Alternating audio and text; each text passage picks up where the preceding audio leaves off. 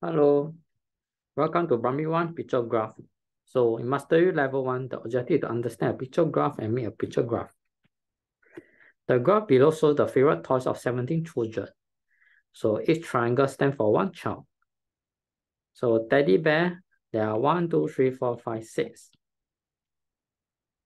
6 children choose teddy bear as the favorite toy.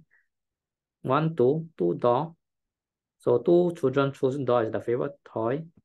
And 4, here's 1, here's 4. So we say that 6 children like teddy bear. There are 4 more children like teddy bear than doll. And there are 3 fewer children like toy car than robot. 4 minus 1 is 3. And there are as many children who like balls as children who like robots. So ball is 4, robot is 4. So as many as means same. So the most popular toy is teddy bear because he has the highest number of children. The least popular toy is toy car. There's only one child that picked toy car.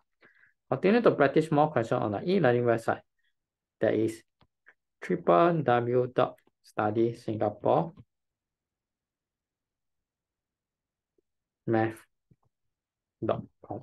Thank you.